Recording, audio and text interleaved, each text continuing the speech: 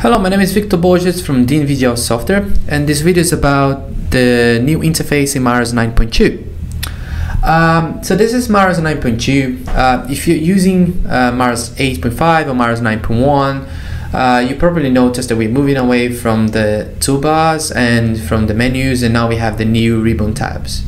The main reason why we decided to move to the ribbon tabs is because features would be more exposed and much easier to access, right? So that's the reason, right? Especially when it comes to non-hierarchical data. So in Maros 9.1 and Maros 8.5, you would have to go to menus and then select a specific feature and then access and then define it.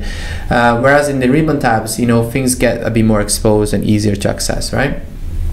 So what I'm gonna do today, I have a model loaded here, and this is the only way of getting all the tabs and buttons available in the ribbon tab. So you also have the option of running batch runs like you used to have in Maros when no model is loaded, right? So, but we are going to focus today on when a model is available and loaded, right? And hopefully by the end of this video, you'll be a bit more productive in a way you are modeling in Maros 9.2. right? So let's walk through all the main tabs we have in Maros. Okay, so we have the home tab, we have the settings tab, we have the view tab, and we have the help tab.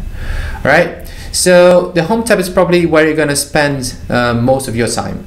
The reason is because most of the main commands are here, like add items, some of the appearance, the connection tools, the grids are here as well, right? So this is like the tab you're probably spending most of your time. As you can see, most of the icons changed as well. So obviously, since we're moving away from the toolbars where you have like small icons, now you have big nice icons, right? But in order to make it easy for you to identify what an icon does, and again, that's a feature coming with the ribbons, is that you have the text below each one of the icons, and that's pretty helpful, right?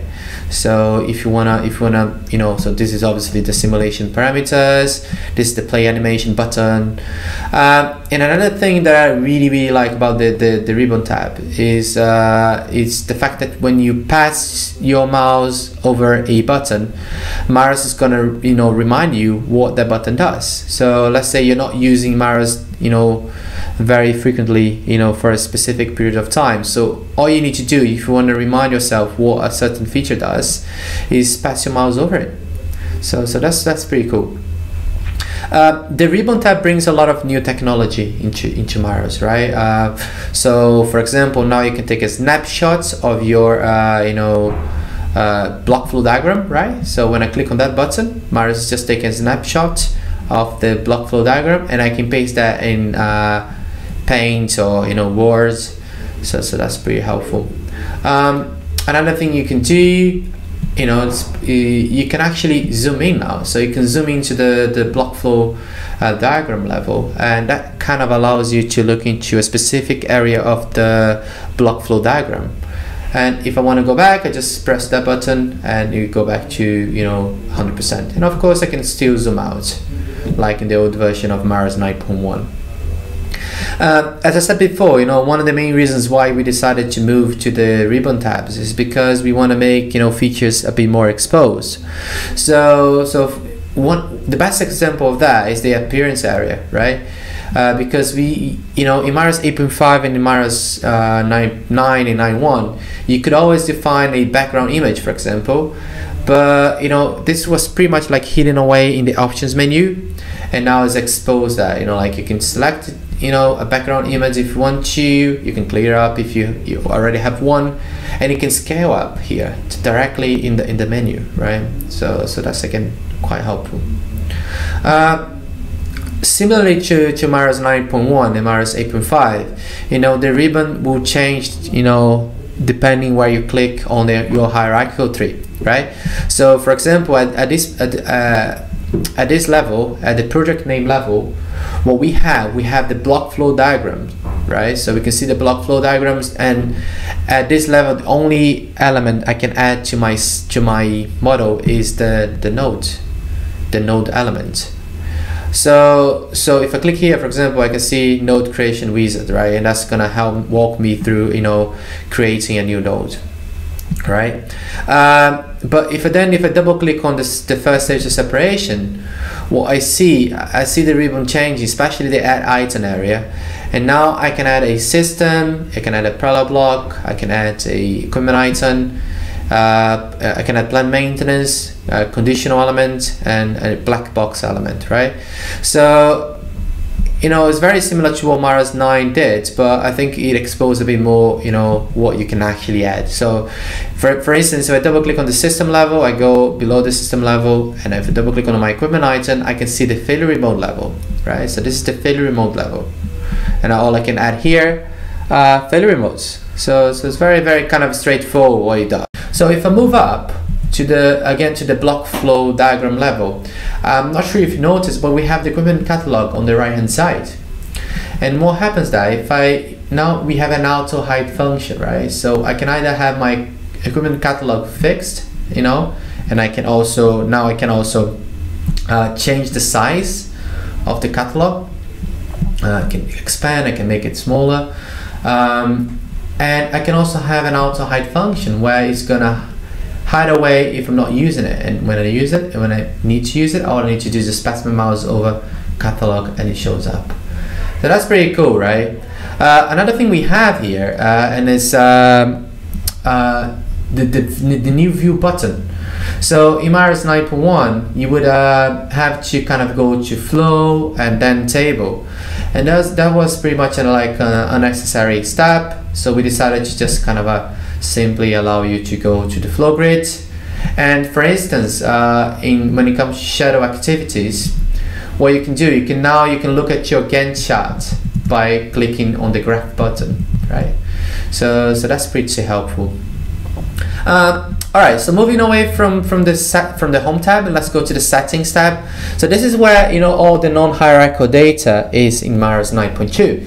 Very, very easy to access. And again, if you hover your mouse over any button, if you pass the mouse over any button, you get, you know, what the feature does, and, you know, like what's normally the output and all that, and it's pretty helpful.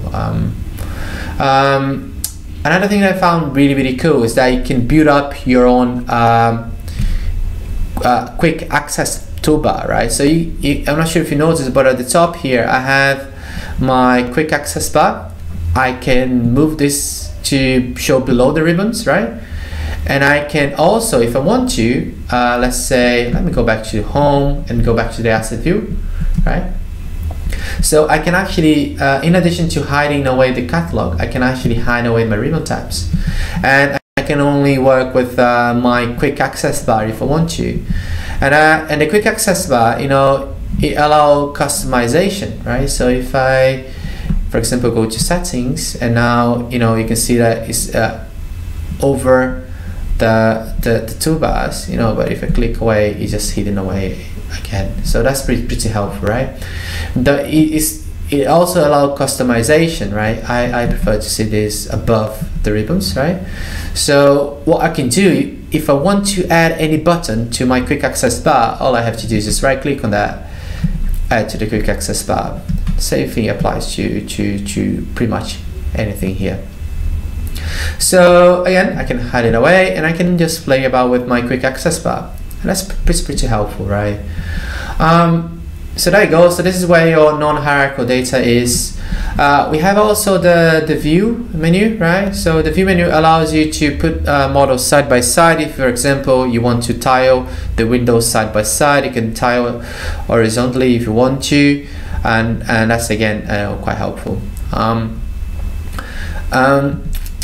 And also Maros 9.2 comes with a bunch of new documentation, right? So for example, if you want to get in touch with our support group, just click on this and you get the typical form we have, and you fill up with the problem overview. Maros is going to automatically you know, attach any models you are playing with, right?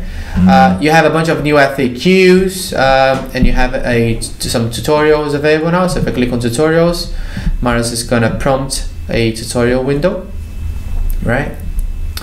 And I also have access to FAQs and the release notes, right? So the release notes are also available, you know, and I can see that. I can see what's new in Maros 9.2.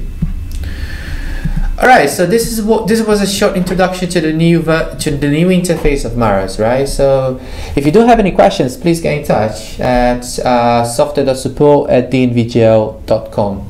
Thank you very much.